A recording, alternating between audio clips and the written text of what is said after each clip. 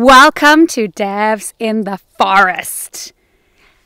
Let's talk about stepping outside your comfort zone.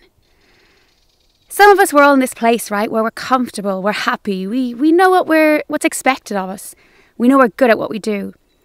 So we kind of stay there, don't we? We're kind of like, this is good, this is happy.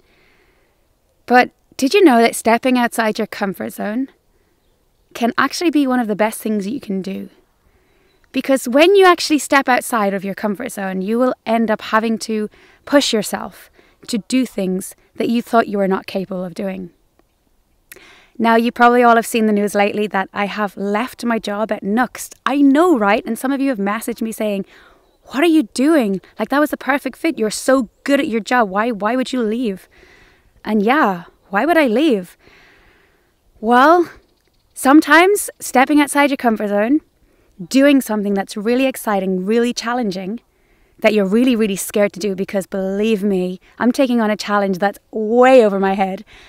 But by going to do that, I'm going to grow. I'm going to grow in my career as a person, and I'm going to learn so much. So yes, very soon I will start my new job as Head of Developer Advocate at bit.dev. I am so excited. I'm so scared. It's the scariest thing I've ever done.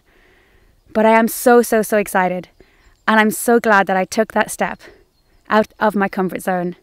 And that I'm just going to I'm just going to have fun and hope for the best. It's going to be great.